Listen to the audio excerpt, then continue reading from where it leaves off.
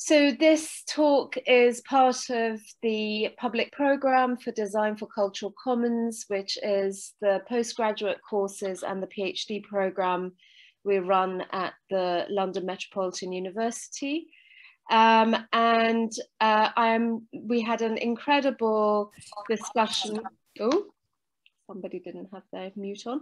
We had an incredible discussion last night with Economy for Common Good. And we're hoping that we can resume that level of discussion and enthusiasm today. So without further ado, I would like to introduce Mary Knowles. She's a lawyer, a common leasehold lawyer, and I won't talk so much about it. I'll let her.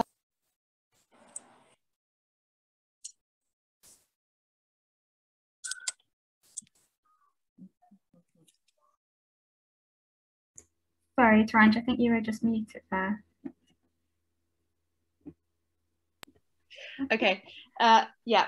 So yeah, if you could just mute yourselves. Again, the chat box is there. If you'd like to put comments and questions, I'll filter through them at the end. But you can also ask your questions by putting your hand up after the talk is done. Okay. I'm going to hand over to Marie, and welcome, and thank you so much for joining us.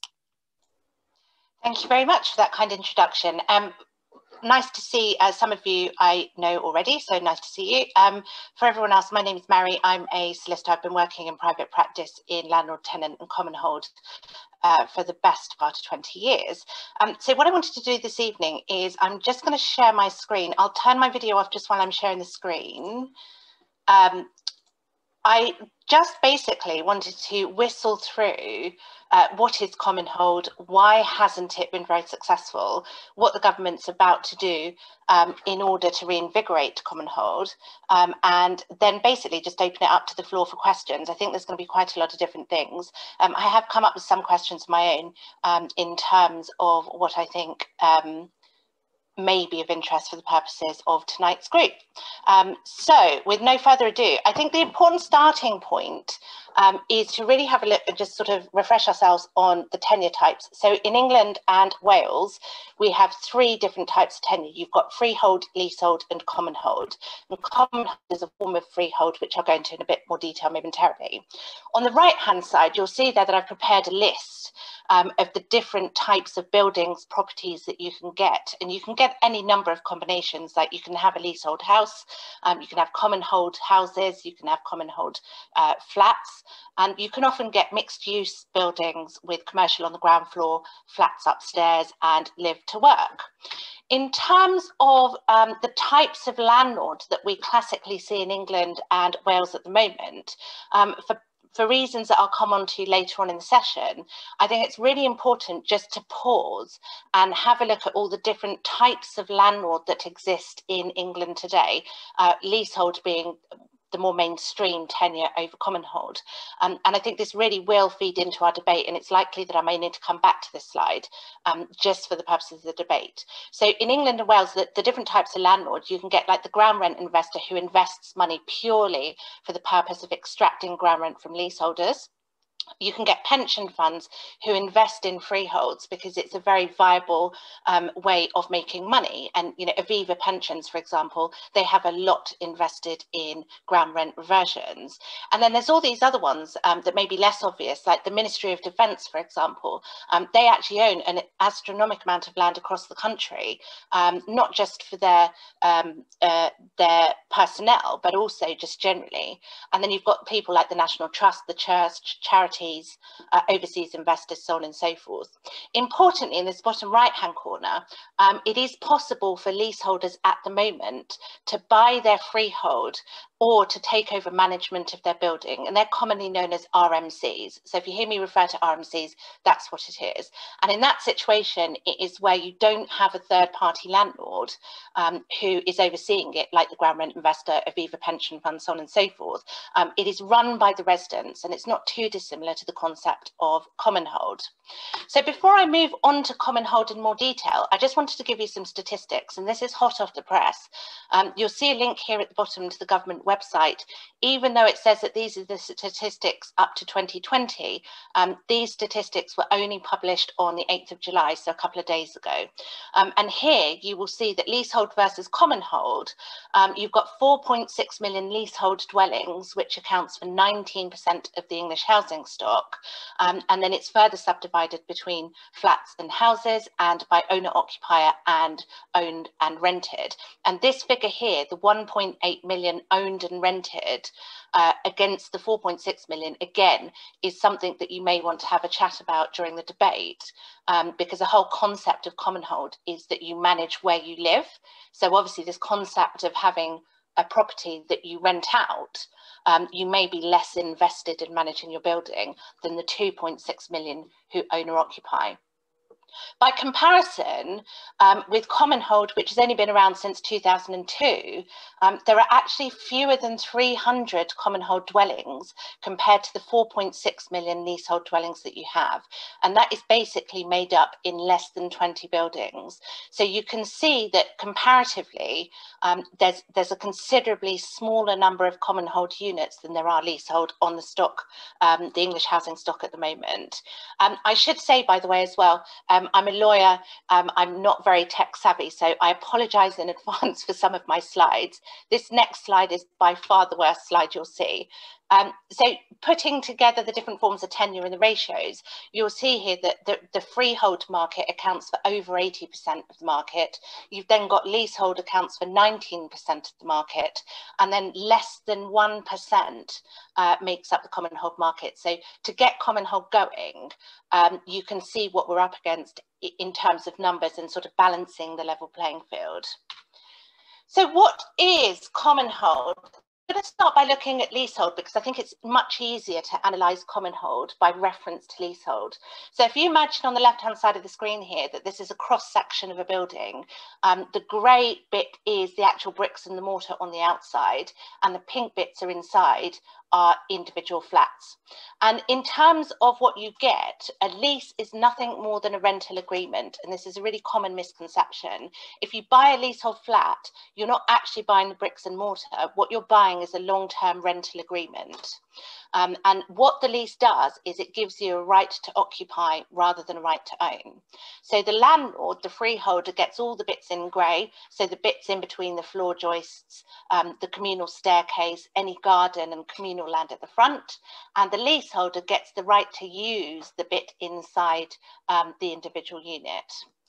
By comparison, commonhold is very, very different. So it's the same cross-section of building, and you'll see here that the freehold on the outside is owned by what's known as a commonhold association, and everybody who owns a unit in the building is a member of the commonhold association.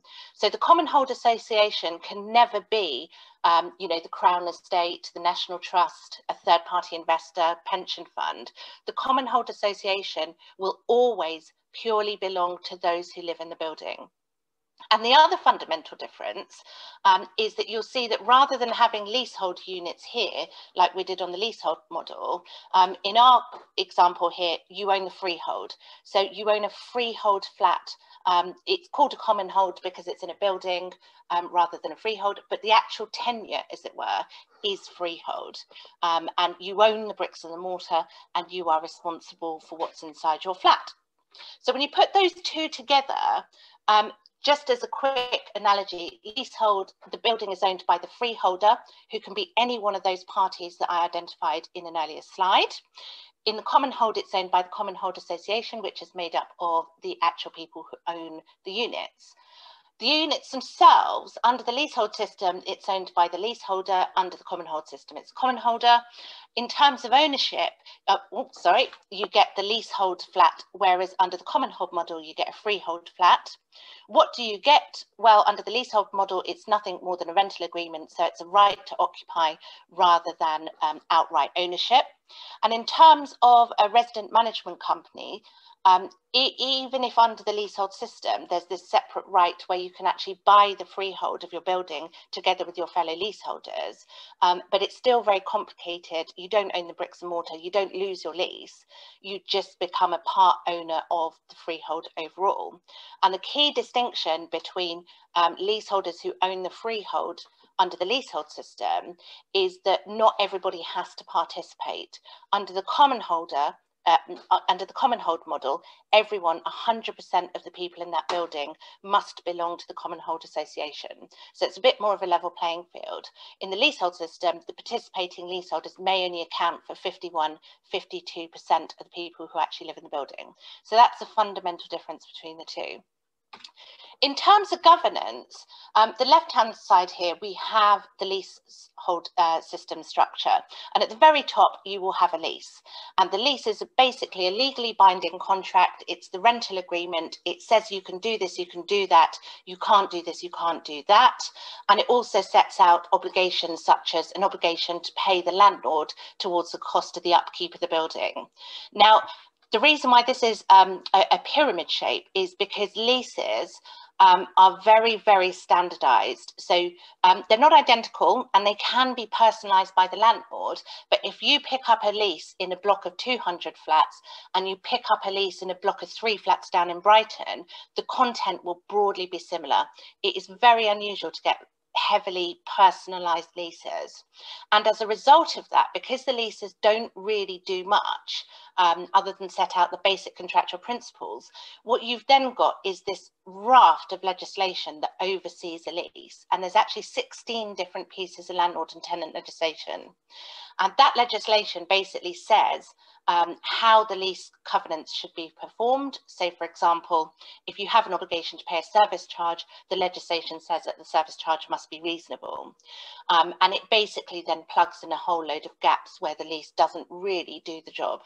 And then finally, at the bottom, there are thousands of cases that interpret either the wording of the lease or the legislation. So you can see that with the lease structure, it's very bottom heavy. It relies on third parties like judges and the government to make the law and to set the case law in order to decide how your lease functions. Commonhold is the exact opposite.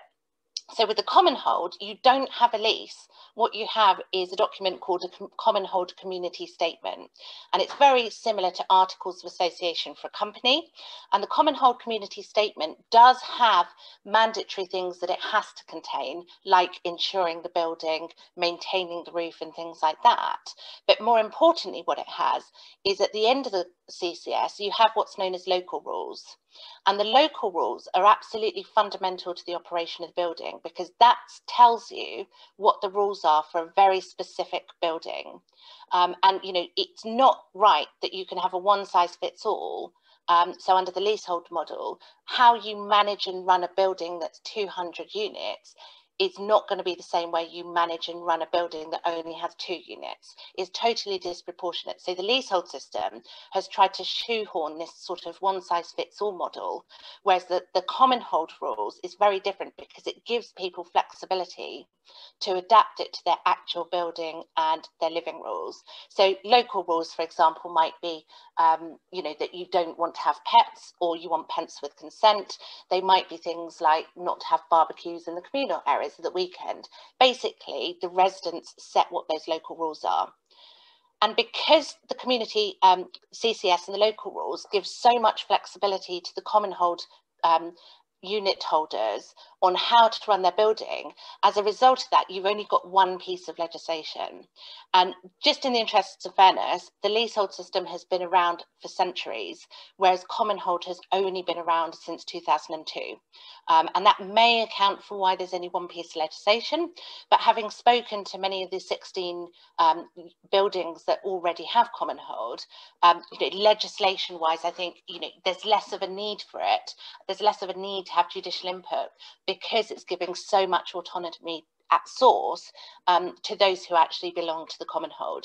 So in terms of governance, you can see there that it's completely flipped around when you compare leasehold and Commonhold.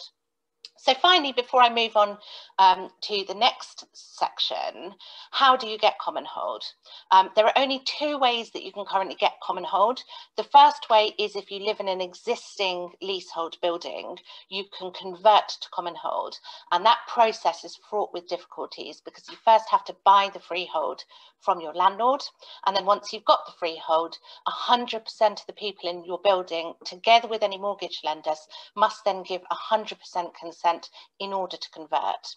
And if you convert, your leases in essence get cancelled. We come back to this slide and all of this on the left hand side basically gets cancelled and replaced with things like the CCS and the local rules. And conversion, as far as I know, none of the existing Commonholds, unless I may be misinformed, but my impression is that none of the existing Commonholds have been done as a result of the conversion model. It's fundamentally flawed as a process. The second way is by development. So this is a straightforward case where you've got a developer who decides, right, I'm going to develop it in the interests of selling it on as Commonhold. The development finishes and then the developer hands over the keys, as it were, to the Commonhold Association, and it then just lets them take it over from there. And that's basically the only two ways at the moment that you can get your Commonhold. And I think the difficulties with converting, coupled with the lack of incentive to develop, is one of the fundamental reasons why Commonhold is not taken off in England and Wales at the moment. So why hasn't it worked? Well, I think you could speak to maybe 20 different lawyers and we would all tell you different things. What you'll see on this slide is just an overview of sort of the key things that keep coming up over and over. So the first one is consumer demand. Leasehold is a concept that has been around for years and years. There are many leaseholders who are still unaware of what Commonhold is. This links into education and awareness. And linked with that, there's also a lot of people in the industry who don't know what Commonhold is either. If I want to get a Commonhold mortgage because I'm thinking about buying a Commonhold unit, and I go to the high street in my local village and say, can I have a Commonhold mortgage? I can guarantee my bank manager will look at me with a blank face and say, what are you talking about? Same if I go into the estate agent and say, I've got a Commonhold unit to sell, I've got no doubt that I will be met with a blank face. And I think this is part of the problem, is that the availability of products and the education and awareness are fundamental in basically why Commonhold hasn't worked. I'm a firm believer that if you educate and make people aware, the consumer demand will automatically follow. So I don't think it's the case that, there's been no surveys done as far as I know, but if there was a straw poll of leaseholders, and we sat them down and said, this is what Commonhold is, would you want it as a tenure? And you properly educate them, there's a good chance that you'd get a positive response. Whereas if you don't educate them and they don't know what Commonhold is, it's very difficult to get that consumer interest. In addition to that, you've got competing tenures here at the bottom. And one of the reasons why we've had such extensive reforms in the last 3 years is because about 10, 15 years ago, there was a very small number of developers who decided that actually the leasehold system was a brilliant way to make ridiculously large amounts of money. One of the ways is via ground rents. So what they started doing is they were selling off properties with extraordinarily high ground rents. And as a result of that, the leaseholders who bought these properties ended up with unsaleable and unmortgageable properties. Now, as long as leasehold as a tenure is permitted to make money from the leaseholders, there will always be developers who want to sell as leasehold. Quite frankly, because why would they want to just, construct a building and pass it over to residents and walk away from that development, rather than you know, retaining the freehold interest and making money through lots of different income streams. You know, it's to do with sort of tax and things as well. So the fact that you've got the competing tenures, predominantly leasehold, as a way to make money, I think, again, is one of the reasons why Commonhold hasn't taken off, because it is such a lucrative industry. And then the other things is price, and as I've just alluded to, pound signs on the leasehold. You know, the price, again, estate agents don't really know how to value Commonhold. And as a result, it's very difficult to sort of sit here and say Commonhold is a better model than leasehold on valuation reasons alone, because the evidence, it just isn't there. When you've only got 16 buildings which are Commonhold, you know, you don't have rafts of evidence to prove that that's the case. So I think that's why it hasn't worked here. What I will say at this point is, by analogy, the rest of the world, bar 6 countries, of which we are one of them, operate on a Commonhold, not a leasehold system. And it's not called Commonhold. You know, in Australia, they call it a strata title. There's lots of different names for it. But predominantly, everywhere else in the world operates off a Commonhold-based system. We are in the minority. Scotland, they have a Commonhold system. So whilst I'm saying all of these things about like why Commonhold hasn't worked, it isn't the concept of Commonhold. It's because we started with a different method and a different tenure that has made it really difficult to move from one tenure to another. So it's not Commonhold that's the problem. And I think that's a really important distinction to make. You know, if you speak to people up in Scotland, they will tell you about the Commonhold system, and it operates perfectly adequately, and, you know, not without issues, but it still operates. So we know Commonhold works as a concept. It's just, for some reason, we haven't been able to make it work because of the competing leasehold interest. So in terms of the reforms, it's been identified, obviously, that there are problems with the leasehold system, and the government is doing a wholesale review of the leasehold and Commonhold systems. And on here, you will see a link to the government website, the Law Commission, who overhauled, who were tasked with looking at how to overhaul the Commonhold system. And fundamentally, their primary aims were to improve Commonhold and to make it more available and more popular. And the way that they've done that is that going back to one of my previous slides, they've tackled it by firstly looking at developers. How can we incentivize developers to invest in Commonhold, you know, sell these units as Commonhold? And secondly, how do we make conversions a more streamlined process to make it work? What can we do to make leaseholders want to convert? So they've divided their report into 2 different sections. Where they are at the moment is that they have created this Commonhold Council, which is a formal group with very wide-ranging interests and expertise. And the purpose of the council, and you'll see the link there to the council announcement, is to try and get to the bottom of some of these issues, see what we can do to tackle them, and then basically move towards reinvigorating Commonhold. The government hasn't, beyond the announcement of the council, said whether they're going to commit to any of the Law Commission recommendations. We are expecting things to happen in the next year. So within the next year, we will know whether Commonhold is going to be here for good, whether it's going to be benched in favour of leasehold reforms, or whether actually they might take part of it forward. Like they might say, right, you know, we're going to make developers sell as Commonhold, but we're going to leave alone the conversions. So we don't know what the government are going to do with Commonhold. What we do know is that the interest is there because they've set up this Commonhold Council. And the fact that they've set up the council, there's a team working on it at the Ministry of Housing, just shows that the government is taking Commonhold very, very seriously. For those with existing stock, you know, when the announcements first came out, there was quite a lot of concern from leaseholders, coming back to this slide about consumer demand, education and awareness, who were in a panic because they didn't know what Commonhold was, and they thought that they were going to be forced to move over to Commonhold. And actually, once you explain to them what Commonhold is, it becomes a much, it you can see leaseholders saying, oh, right, okay, that's fine, that's a really good idea. But I think predominantly, I suspect that the focus will more be on new build supply rather than looking at conversions in existing leasehold stock. I could be wrong, I don't know what's going to happen. And, you know, as I say, I think in the next 12 months, we'll really start seeing some changes on what's going to happen with it.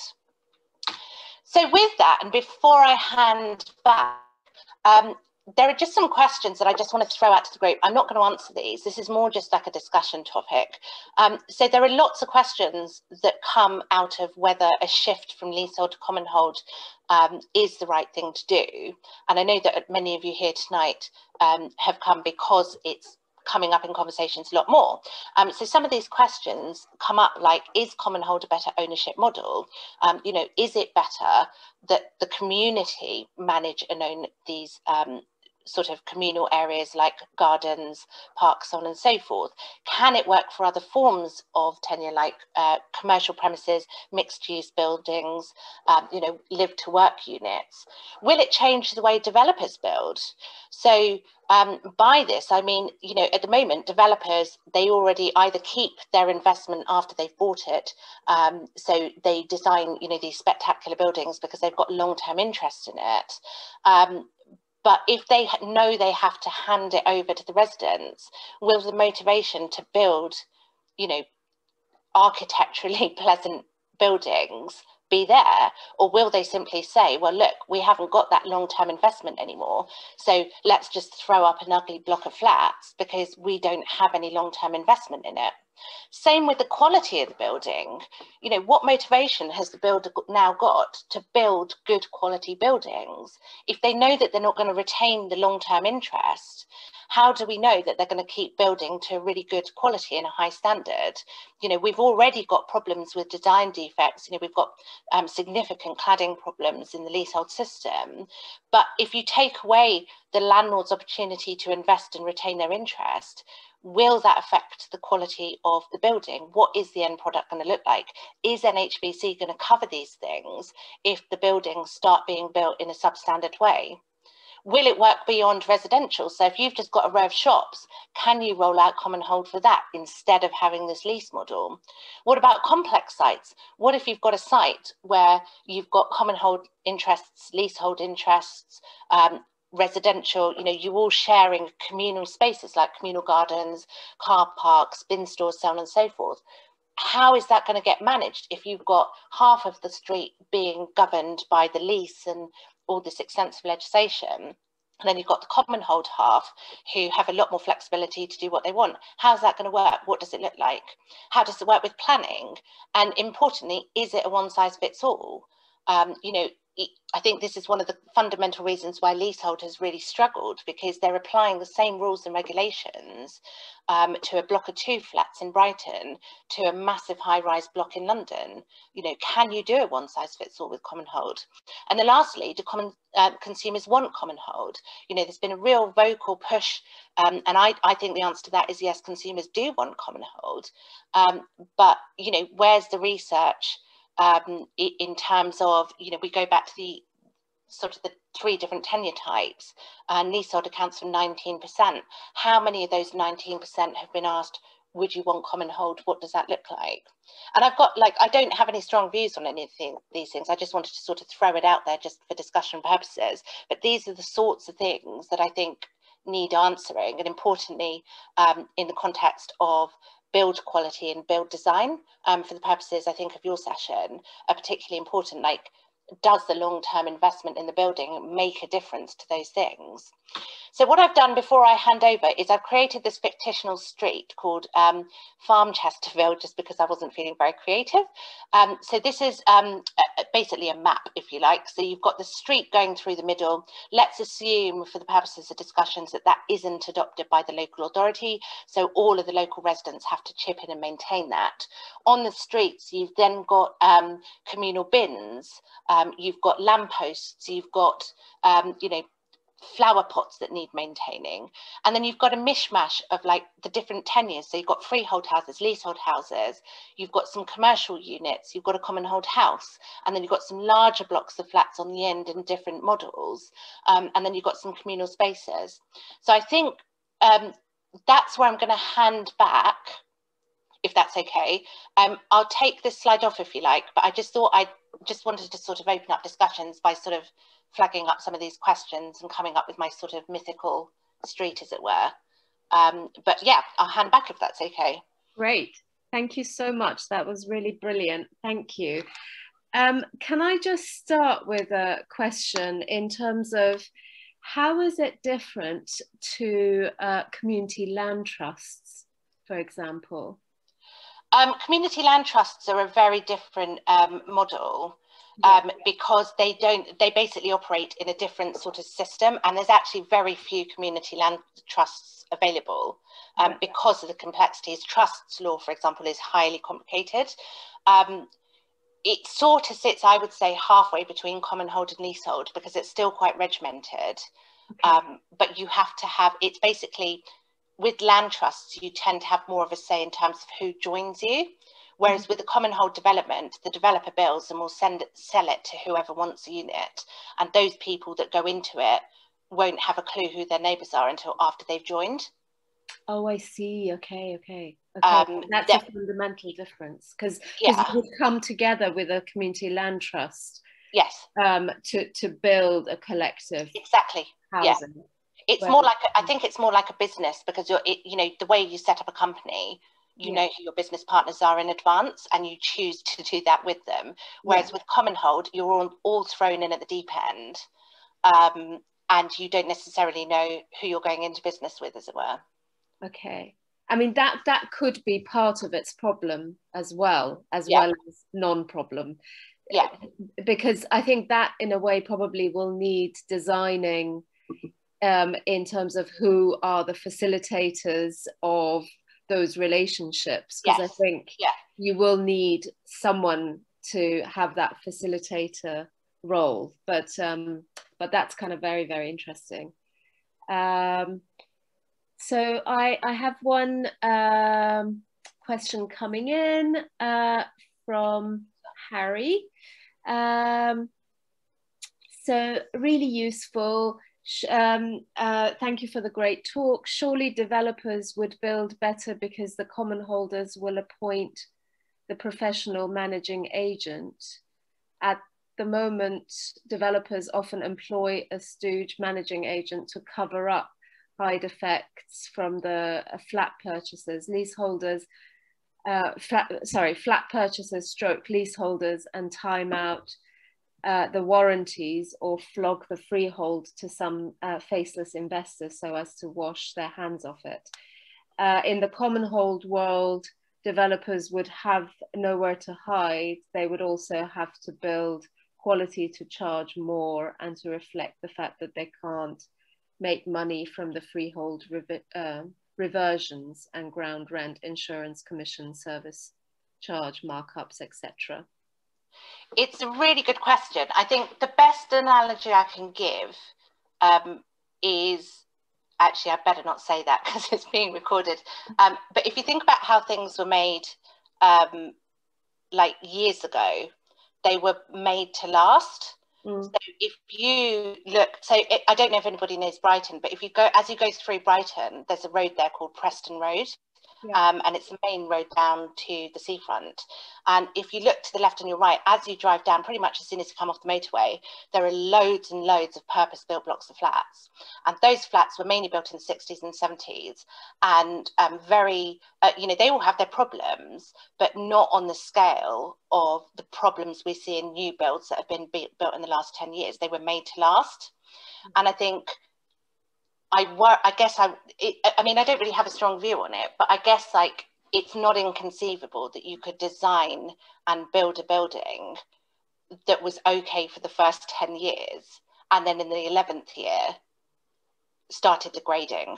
You know, you can buy, it's to do with the quality of materials, isn't it? Like if you take like an iron, a steel beam, for example, there's different gradings of steel beam, and you could pick materials that are cheaper, knowing that they don't have as much life in them. I mean, obviously there's reputation at stake. Developers are not going to deliberately build these things badly, knowing that they're not going to last because they're going to want to keep selling after the first 10 years. But it's not inconceivable that the quality may drop as a result. I also think that, you know, fundamental to this will be the NHBC, because ultimately they're controlling you know, build quality. And what do you think could be incentives? Has there been any thinking around that? Is this incentives for developers to build? Yeah. I don't know is the honest answer. I mean, I think the biggest incentive for a developer is going to be reputation. And I, you know, I stress, I don't think developers would intentionally build defective buildings. No. But do you think local authorities could lead the way? I mean, if this is something the government wants to do, could they not say a percentage of your housing for us to pilot this and see how it works? Yeah. A percentage of them should be Commonhold. I mean, I always think that the kind of quite rigorous design of these things are really important, because if they're not designed properly as a system, and they fail, then they kind of go, oh, well, it failed. But actually, it just hadn't been designed properly, like tenants and residents associations, you know, which became a problem because they weren't really trained. I think education is probably the best way of, you know, that people had to train to get into that position, to be able to run these kind of, because it takes, you know, it does take skills to negotiate, facilitate. Absolutely, yeah, absolutely. It's I think it's a really interesting question. I'm sure that the government will be working, and you know, that's part of the purpose of the Commonhold Council, is to sort of think about these sort of things. You know, what are the hurdles? What's it going to take? Yeah. In order to get it reinvigorated. My personal view, I think, is that unless the government mandates it, there's still so much money to be made in leasehold. Yeah. I worry that unless it's mandated. Yeah. I mean, there is a comment from Carolina who's saying maybe 100% is quite ambitious, for 100% to agree, and maybe that has to change, and maybe it's about a quorum, you know, that quorum, sorry, that you have. That's actually one of the Law Commission's proposals, is that they are looking at reducing that from 100% down to 50%. Yeah. So that's one of the, it's just for the government to decide whether or not they want to choose that option to reduce the threshold. Yeah.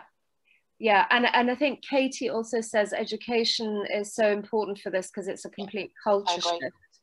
And I think that is the biggest challenge. And that's why I was saying when we were talking on the phone, Marie, that could it happen with just smaller spaces, you know, that you can have Commonhold lease of, you know, the municipal lawns in your, you know, in your block, or the communal spaces, or, you know, things like that, so that it slowly, it's not such a big danger that it's your home, you know, it's kind of slowly building up that culture. I don't know whether I should, there's a hand up. Maybe I do. Oh, it's Muthio. Muthio, you have your hand up, and then I'll go back to the chat. So it's not just me talking. Yeah, hi. Yeah, thanks, Marie. Great overview. I just joined because I was interested in self-build as well. And one of the things about self-build, because in terms of doing it together, I heard, was around mortgagees, and because of the way in which it's constructed, they won't allow mortgagees around a Commonhold, or would the Commonhold get around that problem? That's what I've just done. It almost certainly will. It's if you go to the UK Finance Handbook, which is available online, you can basically click on any of the registered mortgage providers, which is pretty much all of them. And one of the questions is, do you lend on Commonhold? And you can very quickly then see which mortgage lenders lend on Commonhold and which don't. Sadly, it's not everyone. And the terms of what you can borrow on Commonhold are different to the terms you can borrow on leasehold. But again, you know, that's the purpose of the council, is to sort of have a look at these issues. Product availability, I think, is one of the biggest problems. It's not just, you know, I alluded to the fact that it's the estate agent, but it's everything. You know, residential conveyancing solicitors don't know how to sell or buy Commonhold units. Insurance, buildings insurance for the building. You go to comparethemarket.com, where's the option that allows you to select Commonhold, for example?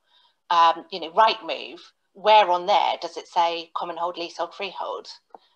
So it's across the board. I think the product availability is limited. Managing agents, I must say, are getting much better at it. So they've been aware of these reforms the last couple of years. And the last couple of managing agent conferences I've been to, they're slowly waking up to Commonhold. And I think they will get there probably before other people in the sector. But it's really interesting to sort of see, you know, how much of an impact it can make. And, you know, Katie, I think, commented about education is critical, and I strongly agree with that. Yeah. Thank you. Yeah. Great. What was the name, sorry, of that place? Yeah. The book you mentioned, sorry? The UK Finance Handbook. Thank you. Okay.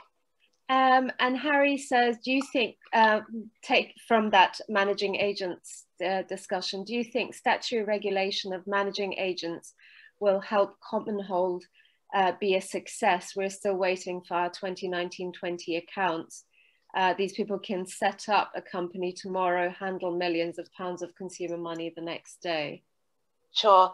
Harry, it's a very good question. I do think it will make a big difference. So I think a lot of the abuses that we see in the leasehold system aren't to do with badly drafted leases. It's the way that those leases are executed, whether that's by the landlord or the managing agent. And, you know, the ground rent ban was slightly different. The ground rent scandal was slightly different because the ground rent was embedded in the lease. But, you know, we haven't talked about things like onerous permission fees, admin fees, you know, consent fees to do things. Leasehold really is that bit more restrictive. And I think managing agents, you know, we've got some really strong self-regulators at the moment, RICS, ARMA, IRPM, etc. And they regulate people, but unfortunately they only regulate the people that sign up to their membership to begin with, so it's not mandatory. And generally I've found that people that are subscribed to ARMA, RICS, etc. Are the ones who perform well, and you don't really have the same problems as those who aren't registered. So having a push towards regulating managing agents will help, but I hasten to add, I don't think that's enough. I think like private landlords who don't have managing agent, unless it's like an RMC, right to manage situation, you know, something needs to be addressed there as well, because there are still quite a lot of landlords who manage in-house. Not to dominate the conversation very quickly though, isn't it goes back to Commonhold again, because it's who appoints that managing agent. Yeah. So our one is an offshore guy.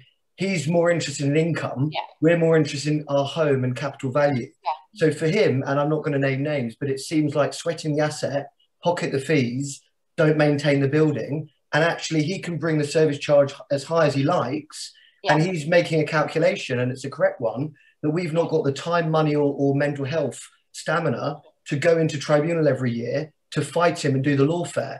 And actually with Commonhold, we would appoint the managing agent. If we weren't happy with them, in a way, you wouldn't even need statutory regulation. I could get rid of them. At the moment, I've got a managing agent who's a member of all of those bodies, but my mum's service charge has gone up 61% in 6 years, which I just think you wouldn't probably have in Commonhold, would you? No, it's to do with autonomy fundamentally, isn't it? And it's about the decision-making powers. You know, I think it's quite a good time just to flag up that, you know, you speak to people over in Australia and Scotland who own properties in a Commonhold model. It's not perfect. And, you know, if you enter strata disputes, Australia, for example, they have all the same problems. You know, the roof leaks and the Commonhold Association don't want to fix it because they've got priorities elsewhere. So the person living on the top floor still has a problem. So I don't think it's a perfect option, but it all comes back to education. If you can help people understand what their responsibilities and roles are, it's not a choice whether you fix a leaking roof. You've got to fix it. It's unacceptable to have a leaking roof. So whatever the model is, I think how the building is managed is fundamental, definitely, in either tenure. I mean, can I say something? Sorry, yeah, sure, absolutely. Sorry, I own a strata in Australia, and I run it from the UK with 4 other directors over there. Everything's fine. We get on really well. It's all about just managing the building. It's fixing the roof, as you said. It's not difficult. You've got common rules, just like the common community statement. The owners are the best people to run the building. They know the building inside out. They know their flats. You've got people coming in from outside that just are not interested. They don't know the building well enough to actually repair it. And it takes so long for things to be done. And in that time, the building's deteriorating, and it costs us even more as leaseholders. It doesn't work, leasehold. In that respect, I mean, it's all about maintaining the building. And in Australia, you have to have a 10-year maintenance plan. Yeah, it's compulsory. So everyone knows what a builder or a surveyor can put it together. They all know what's coming up, how much it will cost to fix, and how much they need to save for the reserve fund every year. Yeah. So it's all transparent. We don't need a freeholder to do this. Yeah. No. So is this a good time then to ask anybody for views on whether it is a one-size-fits-all? So that works very well where you've got sort of smaller units, but what happens where, like Harry's situation, you've got like 200 plus flats? See, and that's where I'd really, this is where I'd strongly, for me, I would love Commonhold, because you know what, there'd be no conflation potentially of commercial spending with residential. So in our block, we've got mixed use. It's beautiful building, you know, on the outside looks all tickety-boo, but the reality is we've got hotel and service apartments underneath. We've also got flats above. Now, we've seen in our service charges, we're paying for things like the degreasing of hotel ovens. Now, that's because you've got the freeholder who has a conflict of interest because he also owns the commercial. And I know from my own work at Leasehold Knowledge Partnership, this is not a one-off block. This is happening all the time by the sounds of it, in mixed-use, complicated bits of machinery. And we owned a Commonhold in Singapore, and they've got it very clear where the residential cannot put anything on the commercial tab, vice versa, the commercial can't put anything on the resi. So it's completely ring-fenced. And you wouldn't have this situation, which is what we've got in this block and others, where there's clearly some conversion. We've been paying for the removal of their wardrobes, all the rest of it, which is not right. Really, it isn't. And Commonhold would split that up. Well, I think it would also allow you to have a discussion what is acceptable and what's not acceptable. And I think just very quickly before I go to Mothia, and please, anybody who wants to just make a comment or question, just do it not in the comments, because we're a small group, so I think we can just do it here. But just one thing, we were talking about commons yesterday and in other sessions. When they're large, you then make them into smaller units. It's almost like if it's a street. So you would take one floor, for example, and they would have their own. And then there is something like a community development trust or something that sits, and all these smaller ones come under one. It's how Siena was run in the Middle Ages, you know, where there was participatory governance. And so I think you can do that like that you have them smaller. And then you have an overarching one that, you know, comes, it's like wards and a local authority. I mean, you do that anyway. So it is just about the scaling. And I think it's more about dialogue, no, because it hasn't been discussed what should be paid, what should not be paid. It's what Carolina is talking about, that, you know, it's discussed. They kind of see what funds they have, what funds they have to raise, and so on. And it's not about like a middle person, which may be needed to kind of for the dialogues to be facilitated, but not for a middle person to do the management as such. But that's what you've got a managing agent for. They will be there at your AGM, and they will be the chairperson. Yeah. Oh, okay. To facilitate it. Okay. And they will write the minutes up and make sure the voting is right, so you have a consensus and a quorum. Great, amazing. Mothio, is that a new hand or an old hand? Yeah, sorry, I can't get my video to work. But yeah, no, that was just because I guess even when I think about it, you know, you've got the reversionary interest, and the whole sell and transaction of that's what our whole economy is based upon. Like, it's a rentier economy. That's where the power and that's where the influence is. It's not on households. So how you shift that. That's why I'm just like maybe that's why, you know, I don't know if that was part of the sort of number of all the different kinds of reasons why it hasn't taken off. But if our whole economy is based upon a rentier capitalism, how are you and that's, you know, how are you going to shift that just through a legal mechanism? Yeah. That's the question, I guess. Yeah. Is it possible to shift that through just a legal mechanism? Yeah, I mean, I think that, Matthew, you know also about the Labour's report, Land for the Many, no? Yeah. And I wonder if it's interesting to bring that up in relation to this, you know, whether they kind of almost go hand in hand a little bit in terms of the land reform, which, you know, I know is very difficult in this country. But anyway, maybe as a hypothetical question, that might be interesting. Yeah, I mean, I think basically the government's in a position where if it definitely has the power to say Commonhold is the future, it's just politically whether they're going to do that, because ultimately they've got, you know, it's competing interests, isn't it? So they've got to get houses built in order to meet supply, but they want to do it to make sure that the end consumer actually gets good value for money, gets good property to live in, so on and so forth. So it's a really fine balance. Where the reversionary interest at the moment, that's only on the existing housing stock.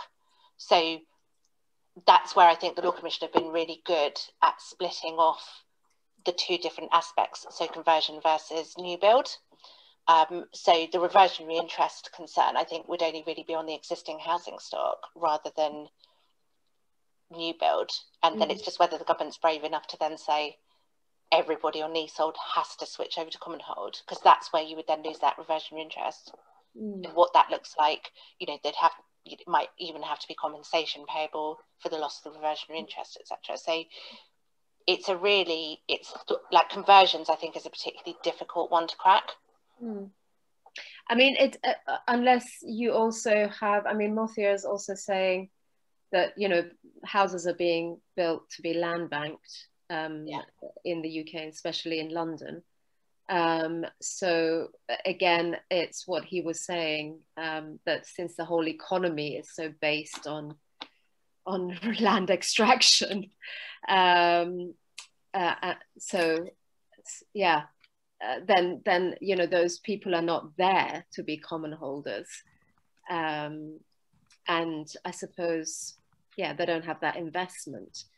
So if you have blocks which are common hold, I mean, I think the interesting thing with this is that it's not that you have to, like Tim was saying, you don't have to go and find a bit of land like community land trust or self-build and build it. So it can be developers say, okay, but this is maybe part of our section 106 or something, that we kind of offer this common hold, because affordable housing, quite frankly, is not affordable. They might as well do this. So it might be that is another way to look at it, that becomes part of their section 106 offering as an incentive, maybe. I don't know. Harry, you have your hand up. Oh, lovely. One last comment. Just what happens for those of us that are in the existing stock? Because right to manage Commonhold conversion, buying the freehold, the Law Commission have put out brilliant recommendations on that. We're still waiting for the government to respond. 2 years ago, Lord Best, the independent crossbench peer, said we need to regulate managing agents, we need to look at sinking funds, look at all the rest of it. I'm obviously conscious that the Law Commission are saying that they're doing 14th programme of reform.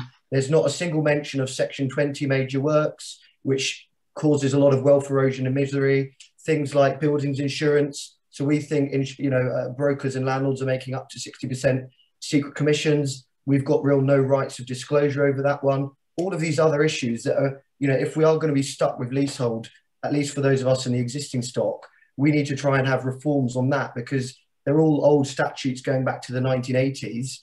You know, when the freeholder was a guy down the street who you could have a chat and a coffee with, not some guy in Monaco who I'll never meet in my life. How would you know, is there any appetite, do you feel, for the other stuff which is more tricky that, you know, the Law Commission could do or someone else could do? It's a really interesting question, because I think, you know, like you correctly identify, you know, that there is a danger, I think, of creating a two-tier market where you've got, you know, I highlighted that less than 1% of tenure in England at the moment is Commonhold. Let's imagine a world where it gets mandated, or developers suddenly decide, okay, we've had enough of leasehold, we're just going to build everything as Commonhold in like 30 years time. And that's why I called my street 2050 Street, because it's perfectly feasible that that could shift so that you then see like 50% Commonhold and 50% leasehold, with the balance being freehold.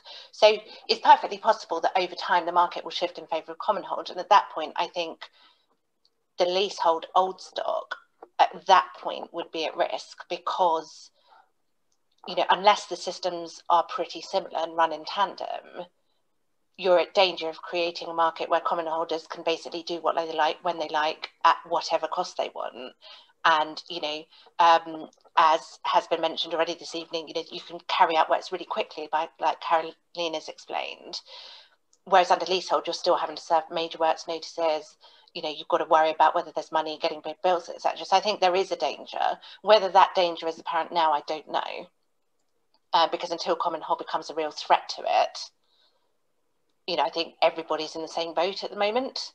But you're right, you know, the current leasehold system is not perfect, but that's why, you know, the reviews that are ongoing aren't just limited to Commonhold improvements. You know, it's a wholesale review. Because I'm worried that right to manage is going to be torpedoed again, that even though theoretically we might have this 50% rule, where if you've got non-residential premises of 50%, and if you're the residents or leaseholders in the numerical majority, so that's going to be hundreds of thousands of leaseholders potentially enfranchised, some clever lawyer might then try and find a loophole and blow it up at tribunal or something like that. In terms of day-to-day, is there anything that you think could be coming along this track which will allow leaseholders to get control of their buildings and service charges without going through the rigmarole of right to manage or whatever? Is there something on Section 20 they're looking at, or anything else? Because I don't know, is the honest yet. Yeah, I can't really answer that. Can I ask a question? Yes, of course, yeah. With the existing freeholder, how do you think they will be compensated? So they will just go away? How do we actually get hold of these buildings? And we have to enfranchise first. Yeah. You don't think that will change, and then convert? And how long will it take? It's not, at the moment it takes like 2 years. Yes, yeah, absolutely. Yeah. It's just too long, and people will not commit to that. Absolutely. And I think that's why the Law Commission has proposed changing it, so that you've got a more streamlined system and relaxing rules like the 50%. There's a very helpful, if you go to the Law Commission's website, they've got a very helpful summary of the proposals for Commonhold reform. And as I say, they've done a marvellous job of splitting it down between conversions and new builds.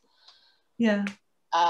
So if market value is abolished, what is going to be ground rents paid to the freeholder, the reversion value for the rest of the term of the lease? Are they really going to be happy with that, and hand over the freeholds? How do you think government will make this all happen? I mean, the answer is I don't know, because it's like until the government makes decisions on things, you know, I don't know what they're going to do. Sorry, I know you haven't got a crystal ball. It's a really good question. I mean, I think, you know, we've already started to see a couple of developers who, even though the ground rent ban hasn't come in yet, have already started saying, right, going forward, we're going to personally commit to doing 999-year leases with peppercorn ground rent, and we're going to let residents take over management once the last unit sells. And I know that there are lots of problems with that in practice, but there's already been, you know, even without any legislation signed off yet, the mental shift of developers, I feel, has already changed. Otherwise, they wouldn't be thinking about sort of 999 leases and mandatory man codes and all the rest of it. I appreciate there's difficulties with it, but at least they're offering it. That's what step. That's a step. Yeah. But the ultimate goal is freehold, commonhold, freehold. Yeah. And I think it comes back to what Harry was saying. I think, you know, there's probably going to be quite a lot for new builds, but where that then leaves existing leaseholds, I don't know. To be honest, I don't think you will. Yeah, I don't think you will ever have it that it'll be either or. I think you will have it where all of these forms will have to coexist. And you know, we have a liberal democracy. They're never going to force it autocratically onto anyone. So I think that's. But I think what Mothior was saying, that maybe compulsory purchase orders. Again, I think that's really interesting. It's really interesting, especially with absentee landlords or landlords that are, you know, I mean, France did it. No, they had a law that if you were not in the country for so many days as a freeholder, you would, whatever, had to pay tax, which was astronomical. So I think. But I think somehow, but there are also so many landlords that just nobody knows who they are.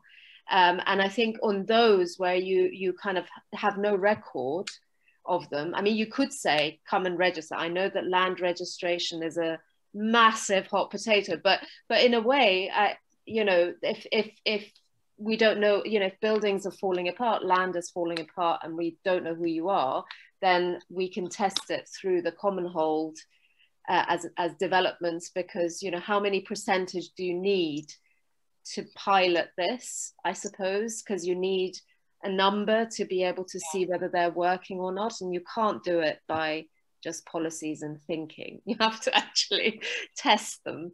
So, I mean, I know we have, how many you said, 300, and that's a great number. Is it enough? I don't know. But I mean, that would be really interesting research to see how they are working those, but that's probably what's been done, Marie, interviewing those, and that for the reform, right? I don't know how many the Law Commission spoke to. It's probably in their report somewhere who exactly they spoke to. I know that they did speak, because it's in the back of their report, to various other jurisdictions like Australia, New Zealand, America, so on and so forth, where tried and tested. You know, we are in the minority with leasehold, but unfortunately, because it's been around for so long, it's sort of stuck, and it's whether we can unstick it. Yeah. Amazing. Thank you so much. We're at 6 o'clock. If there are any pressing questions that that I haven't picked up from the chat, because there was at one point 12 came up and I lost it. So if there's anything that anybody wants to say, then please let's do it now. Not in the chat. Yeah. May I ask something? Absolutely. Hi. With the premise that, you know, I'm a really big fan, because also not just because I come from a country where leasehold doesn't exist, and so it was quite baffling to find it. What I wanted to ask is, what provision would there be to make sure that the various leaseholders actually contribute? I say this because I used to own a flat where we got the right to manage a small block, 6 flats, but the main person who insisted we did that turned out that afterwards, yes, we had no service charge, but we also had no repairs because this person refused to address anything that needed done. So what provisions would there be for that? Well, I think across both leasehold and commonhold, I'm a huge believer that how disputes are dealt with needs to be reviewed. We've got a tribunal system and a court system, and both cost a lot of money for leaseholders at the moment and commonholders. And I think in that situation where you've got a dispute, of course you're going to get disputes. Of course you're going to get two people who don't agree on what needs doing in a building. But the reaction to that situation should not be, let's go to the tribunal and fight it out and spend thousands of pounds. That is totally disproportionate, and it's not, it doesn't get you anywhere. So I think the key to both the leasehold and the commonhold reforms is really going to be to have a look at how disputes get dealt with, so that they stop costing lots of leaseholders money and common holders. Yeah.